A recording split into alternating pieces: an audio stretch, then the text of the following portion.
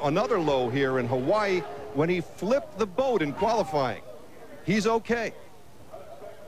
For a long time, what happened? I wanted to get first qualifier, and you know, you got to hang it out sometimes to do it, and just went a little too far and carried up there a ways and just decided not to come back down.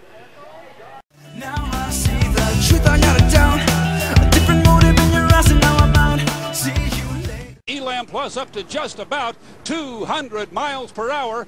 Has to keep it on the water, though. He's running fast and loose as he bounces it just a little bit. There, he's too high. Dave Villwalk is going over. Miss Elam Plus has crashed on the backstretch. A spectacular flip, Jim Hendrick, as he got high into the air. We have good news already. He has opened the hatch.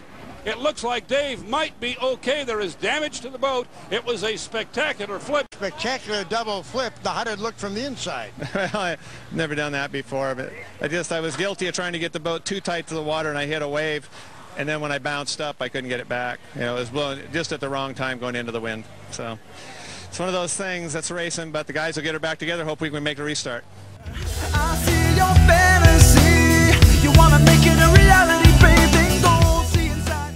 On the boat, so once she breaks loose, there virtually is nothing to hold her to the water. Watch, here it goes. Oh, my. Very high, but the Very high. Note that the nose broke in half off of it as it impacted. The driver is virtually exposed. The rest of the race boat, the front of the race boat, is gone. Kind of a speed, so they obviously were loosening it up. Now we're getting a 3/4 to the front view, and you see the boat is very loose, and up she goes. Oh, my. Now watch when she comes down. She's going to hit the transom first, then break in half right there. There goes the front of the boat right off to the left of the screen there.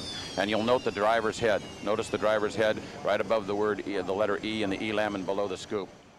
Son of our heads, yeah, well now that's over. I see your motives inside. Gaining on Villwalk, he has the inside, and that will be an advantage in this turn. Look out, look, he's loose. Oh no! A terrible crash. The Pico got very, very loose just as they approached the apex of the turn, got into the Budweiser rooster tail, and where is Hanauer? Is the boat floating upside down? Right side up, as we saw it before we went into these replays. Here's another look at it, a more spectacular flip you will not see, and Steve, you've seen a lot of them.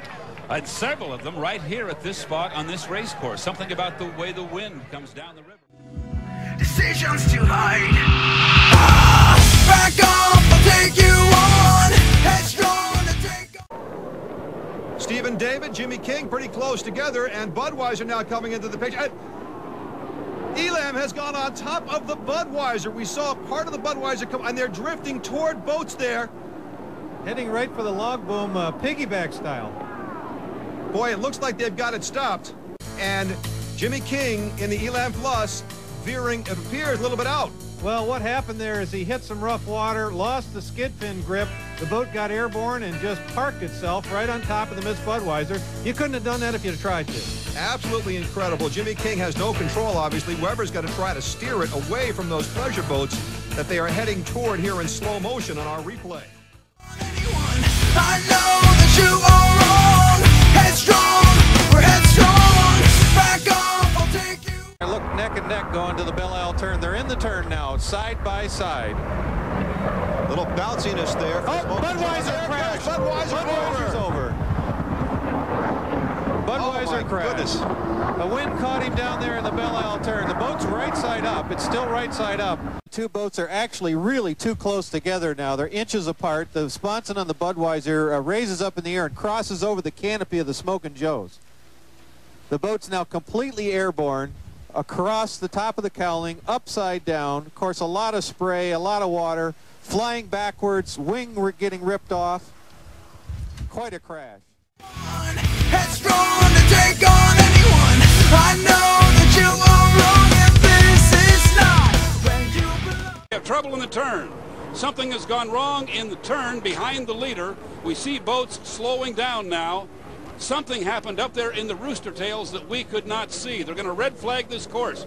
Steve David has damaged Jim Hendrick on his boat. Something has taken the wings off of Steve David's boat. There are other problems back behind him, though, and we have to try to get this sorted out.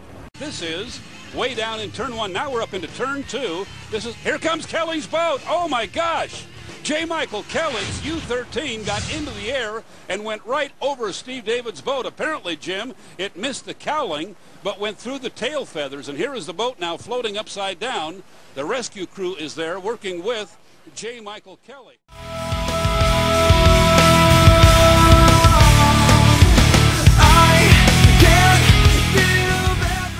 Lap number 1, the Circus trying to catch up after a late start. He starts to fly. He's up in the air. Oh, no. It's the Homestead Miss Medicine. They both went over Dick. Unbelievable. It looked like a choreographed ballet as both boats going over. Let's check the drivers out right now. Johnny Prevost's right side up in the water. Ron Snyder is upside down in the water. We remind you that they are on their own breathing mechanisms in these capsules, but you can see right there, Snyder is not out of the boat yet. Prevost is sitting upright in his boat. He has not yet popped the cockpit. There he goes. He has popped it out. So one driver is okay. The other driver we have not seen. In the development, let's take a look back now at what happened. Look at, there goes Circus, the first boat up. Then you can see Madison flying up almost exactly the same way. Unbelievable as they come back down. The back end of Circus comes down. It looks like the boat actually split. Let's take a closer look at it. Here he gets airborne. At this point, I don't even think he realizes he's flying. Now, by this time, he's lost the horizon, goes over. Watch that back end as it comes down. It looks like the boat might have split.